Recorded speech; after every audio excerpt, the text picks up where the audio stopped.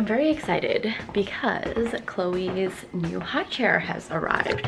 I ordered it from West Coast Kids. I love that store. It's only in Canada, so it kind of sucks, but yeah, very cute children and baby store. So you can buy all of your stroller, car seat, like all your gear basically there, and they also have clothes and like just like they have everything. Anyway, love going there. But I ordered her high chair online and took a little bit to get here, but it is here and I'm going to unbox it and put it together. Also, in case you're wondering which one I picked up, I did get the stokke Tripp high chair, and the combo I got is probably more the non-traditional color, but it is the walnut brown, so really excited to put this together. I gotta say, this is a free screwdriver that we got from a Nest purchase, and it's pretty handy. It's dual-ended actually. Oh my god.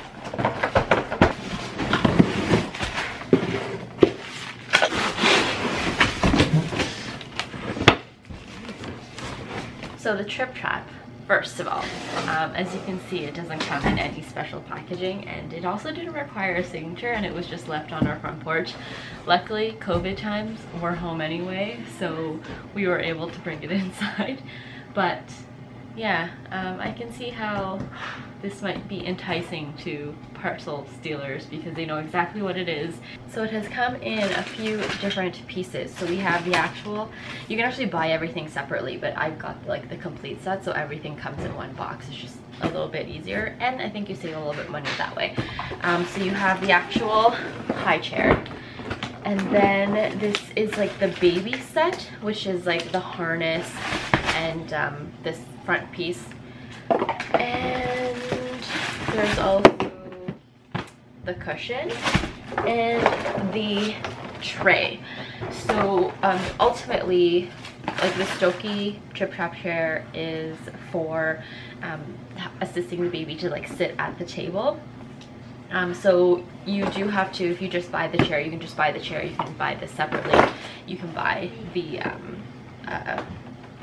tray separately, and sometimes some people don't even buy the tray at all. They just kind of push the chair to the table. We are going to use the tray for a little bit as she is learning the whole baby-led feeding thing, which we've started with her, and she's actually been doing pretty well with it. Our table is very porous, so like certain playmats or placemats for babies just don't quite sit on it right. At least, you know how they have the suction ones that suction to your table and they don't move. That doesn't work on our table because it's too porous for that.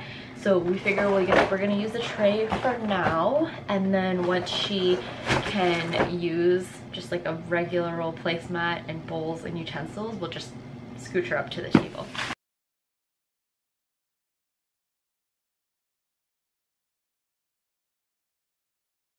Oh, you do not need a screwdriver for this. It comes with its own little hex key.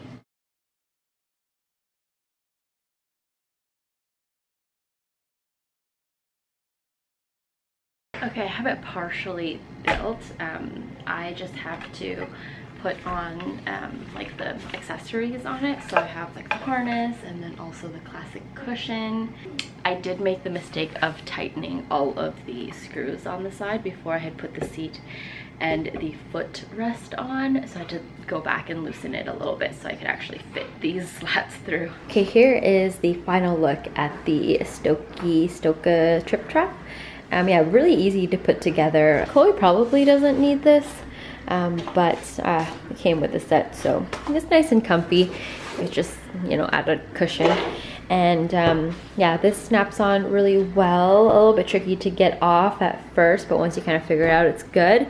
And yeah, I love the color. So like I said, it's like the dark walnut, and I think it looks really good. The popular color, as you guys know, is the natural one, which is like the light wood, but I really like the look of the dark wood. I don't even know where we left off in this vlog, but it is the second day of Amazon Prime Day, and I just got my order that I placed yesterday.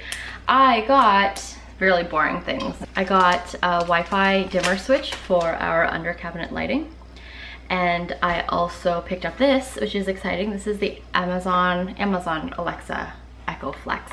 As you guys know, we are an Amazon Alexa family. We use it, we have a smart home basically, like from our front door to our lights, everything's pretty much automated. But they came out with this, I think last year, earlier this year. And it's basically like it's the cheapest Alexa you can buy. And obviously it's like, it just plugs in, so it doesn't have like a fancy speaker. So it doesn't have a good speaker, so it's not something you get to play audio on. But the reason I got this is because we don't want an Alexa device in our, or an Echo, I guess, device in our kitchen. One, we kind of want to reserve our counter space for things that really belong in the kitchen. So this is perfect because one, it's off the counter, and two, it does exactly what we will need it to do, which is to control like automation in our home basically. So to turn lights on and off, to set timers, things like that. We're not going to use it to listen to music. Like, we never really listen to music in our kitchen. Plus there's a Alexa device in the very next room. So if we wanted to listen to music, we could just turn that on. I'm excited for this. I'm just going to set it up right now. It also has like a USB on the bottom. I have to turn this fan on because I'm making food for Chloe, so hopefully you can still hear me. But yeah, Chloe has started solids, and so we give her a little bit of everything. She's been on solids for like a month and a half now, almost 2 months now. But one of the things is pasta, and she has such small portions that I really only make pasta just for her. But if you ever make pasta, you'll know that it always tends to like bubble over. Anyway, so I googled what can I do to prevent that from happening, and I'll show you the most successful one. So in case you're wondering if the wooden spoon, or in my case chopstick, trick works to prevent your noodles from overflowing, it apparently does. Okay, Chloe is currently having some independent playtime before her nap, which is in about 5-10 minutes. So I wanted to show you guys what I got from H&M because it just got delivered. It took 3.5 weeks to get delivered, which is unfortunate because there's actually one item that I have to return, because I'll talk about it when I get to it. But I got 2 things for me. I wanted to get a black turtleneck just because I have a cashmere one, but it's so tight on me. It does not want to fit. And I didn't want to invest in a new cashmere one until I probably like lose some of the baby weight. And yeah, so we'll see where I am kind of nearing the end of the year weight wise. But I wanted just to have one because I think a black turtleneck is like an essential piece of my wardrobe, especially in like the fall and the winter. This one is a polyester cotton blend, I think, from H&M.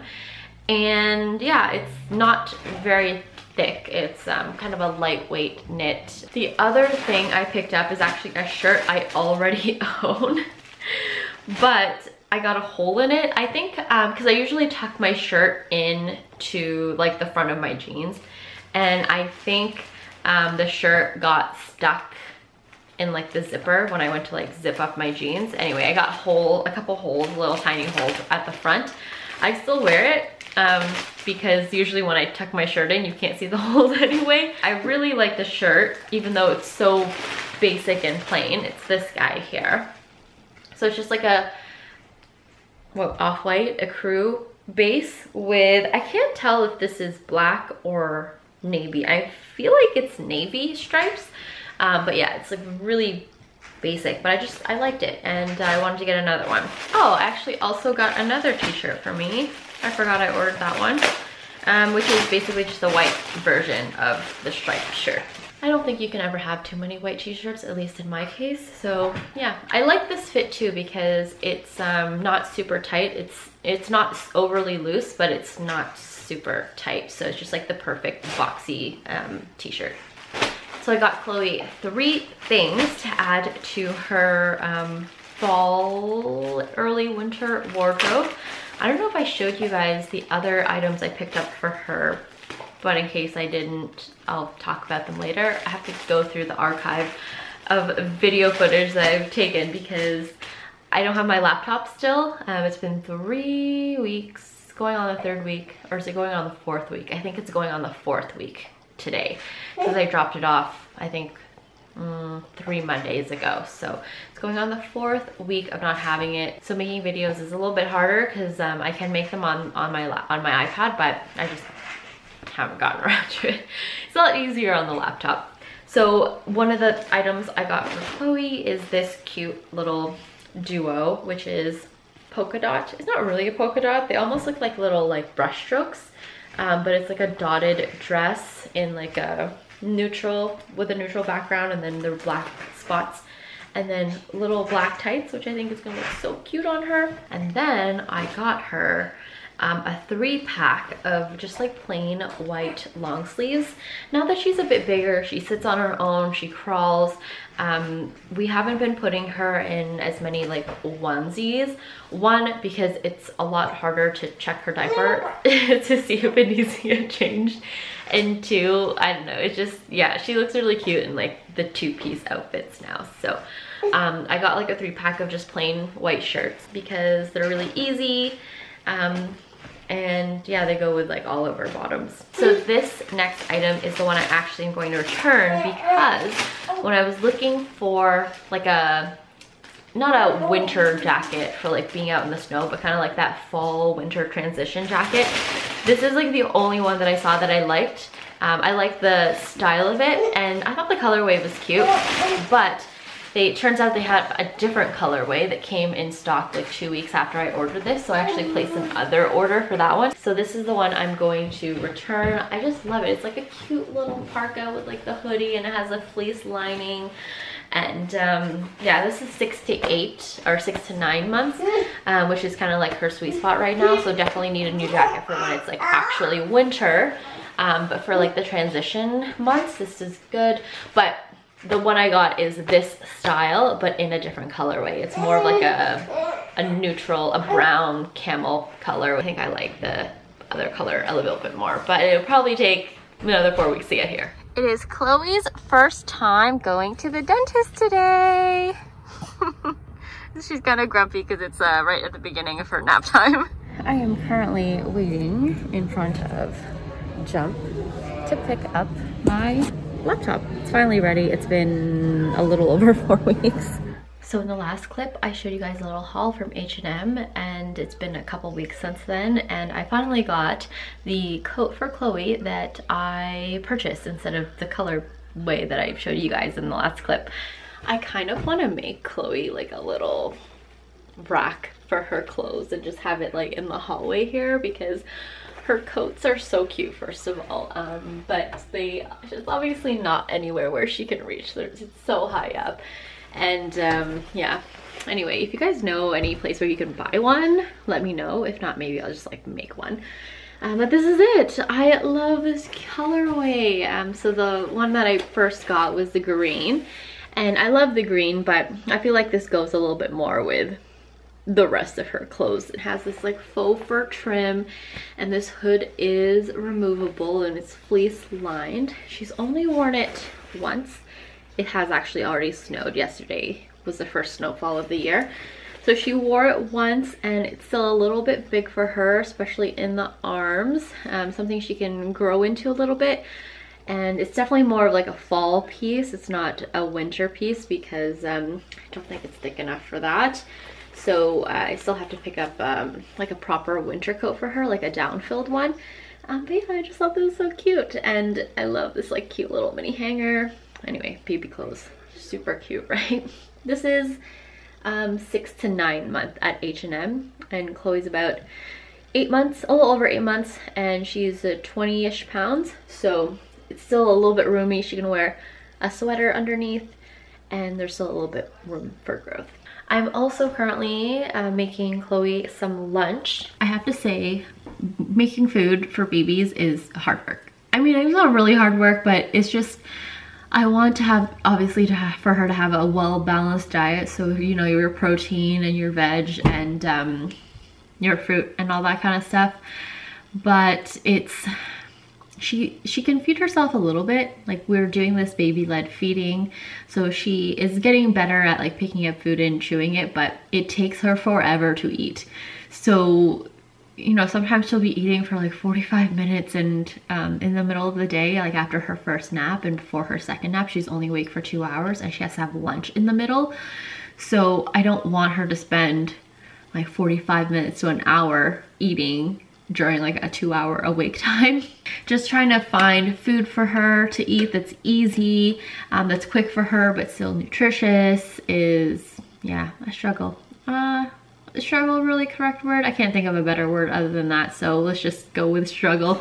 I did pick up this book, which is Baby-Led Feeding, and it has some like good recipes in there, but yeah, she still hasn't quite mastered the whole feeding herself thing, and she can't use utensils, so we do use a combination of, you know, solids, like non-pureed foods, and then also pureed foods, because yeah, she still hasn't quite mastered using a spoon. We even bought these specially designed spoons for her so that she can learn how to use a spoon, but she has this bad habit of dipping the spoon into food and then flinging it around. Just in general, she loves to throw food on the floor. She is definitely getting better at eating, but she still has some like bad habits sometimes. Even though I tell her not to do it, she's not that great of a listener yet. And babies are so weird too. I mean, I have made some really weird concoctions and she's loved them. And then things like chickpeas, which seem very ordinary, she does not like. I think it's just the texture maybe, but I don't know. So trying to find a good balance of nutritious food that she'll eat and that she can eat easily is a bit of a struggle. So it is Chloe's lunchtime and I'll show you guys what she's having. So this is her food. I don't put it on her tray mainly because her favorite thing is just to like throw food on the ground. So she's not quite there yet. If there wasn't any purees, I probably would just leave it, but because it's a mixture, I just am feeding her her food on her tray. But yeah, so we have sweet potato puree, some avocado. This is whole grain noodles and some tofu. She does a pretty good job eating her food. Usually she won't throw it, but sometimes she does. Her favorite is the noodles. I mean, everyone's favorite is carbs, right? She's getting distracted by the camera.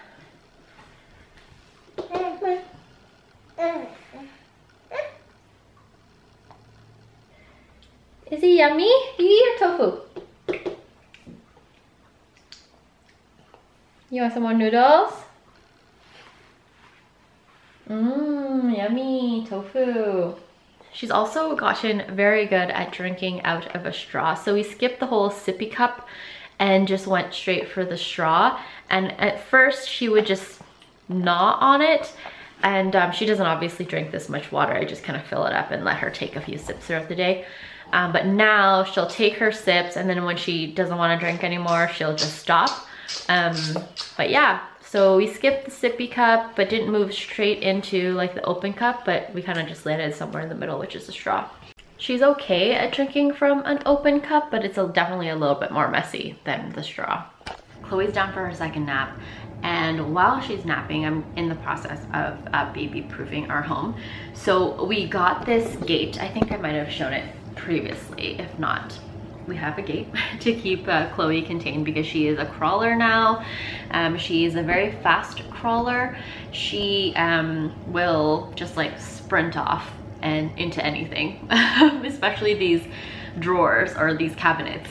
So we actually picked up, well, I saw an Instagram ad for these magnetic baby locks, and I thought that would be perfect because I've always hated the look of the locks that kind of like go over the doors and all that stuff.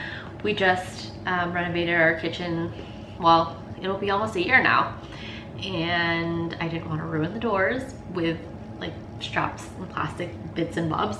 So I saw an Instagram ad for these magnetic locks that go in the cabinet, and then you have like a little magnet and then it unlocks it. And I was originally going to purchase from that website, but when I went on the website, first of all, free shipping was like $100, and to get to $100 you'd have to buy something like 40 locks, and I didn't need 40 locks. So needless to say, I didn't go with them. Instead, I picked one up on Amazon, but it works just as well. So I finished just sticking them on to the inside of the cabinet doors. So this is what it looks like. And yeah, it's just like a neat magnet. So it's really convenient too, because you don't have to screw into your cabinet doors. You can if you want to, but it's actually stuck on. And the adhesive is actually relatively strong, so I'm not concerned that it's gonna come off or anything. I mean, I tried tugging on the door at probably like 75% strength and it wouldn't budge. So I don't imagine that Chloe's gonna be able to rip these off. Anyway, it's magnetic and it comes with these keys. And you just have to kind of find the lock through the other side of the door and then it unlocks it. So this is her favorite cabinet to pull onto, and she actually can, if these were unlocked, she actually can pull these open and then rummage through everything that's inside. And this is kind of our miscellaneous cabinet. So this is where our coffee corner is, and then inside is just like a bunch of random things like tape, screwdrivers, extra light bulbs, super glue, all that kind of stuff. We also have like our surplus of products like oil and vinegar and hot chocolate, and actually DeBo keeps some cans of beer in here that we can't fit in the fridge. Anyway, I love this child lock. It's really easy and convenient. I also, when we were at IKEA a few weeks ago, we got these outlet covers, which are, I mean, outlet covers are outlet covers, right? So they do the job and that's it. Our outlets are actually tamper proof, but I mean, I'm still kind of nervous about her, like the sticking things in there. Although, yeah, they are technically tamper proof, which is evident because even when I'm trying to plug things in, you kind of have to wiggle the prongs a little bit to get them in. So the other thing I'm doing to kind of child-proof our home is I purchased these leather pulls from Amazon. So I got these to replace the knobs on the dresser in Chloe's room and also the nightstand in Chloe's room, because they're just your average knob, but they kind of have a sharp edge to them. And now that Chloe is lifting herself up to stand on basically anything, that's why we had to get the locks for the doors, because she'll actually not only pull these open, but she'll also use the handles to like stand herself up. And I was kind of worried she would fall back and, you know, hurt herself. I noticed that she also likes to pull herself up on the dresser in her room, which is fine because it's bolted to the wall anyway. But I'm concerned that she might like slip and fall and then hit her face on the knobs. And also just kind of when she's crawling around, sometimes she's just not paying attention, and sometimes she'll just, you know, just like face plant into things, and I'm worried she'll face plant into these knobs. So I wanted to get a handle or a knob that is a little bit softer. I originally saw a version of these leather pulls at IKEA. That's kind of what gave me the idea, and IKEA does sell them. You can get a 2-pack for 15 bucks, but I needed 8, so you know, 60 bucks for leather pulls. I just feel like I could have gotten a better deal elsewhere. So I did end up finding some on Amazon. Plus I really like this hardware. It's like a brushed nickel as opposed to the IKEA one, which is gold. I really personally like the gold, but I wanted something for Chloe's room that might age a little bit better and is a little bit more neutral, because nothing else in Chloe's room is gold. So I didn't want the knobs just to kind of stand out like that.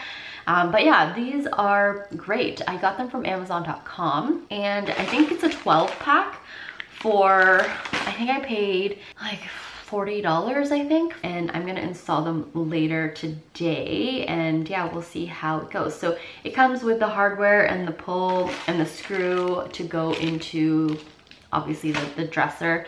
So I'm excited. So I'm gonna replace the knobs on the dresser, which is the Hemnes dresser, and then the side table, which is the Hemnes side table.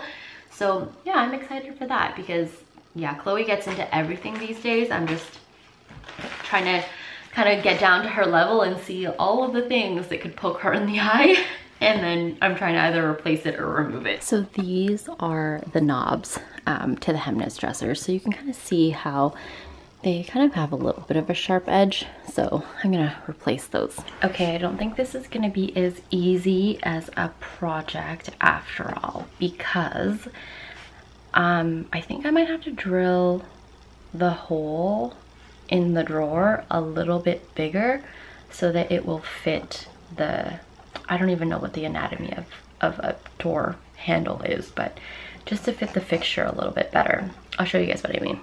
Okay, so I installed this one, and you might be able to tell, but it actually protrudes quite a bit from the drawer. I thought it would be flush against the face of the drawer, but it protrudes out quite a bit. So I was thinking that I would just drill the hole a little bit bigger so that this can slide in, so that it will be more flush, because I do not love the way this looks. I don't like that there's a gap here.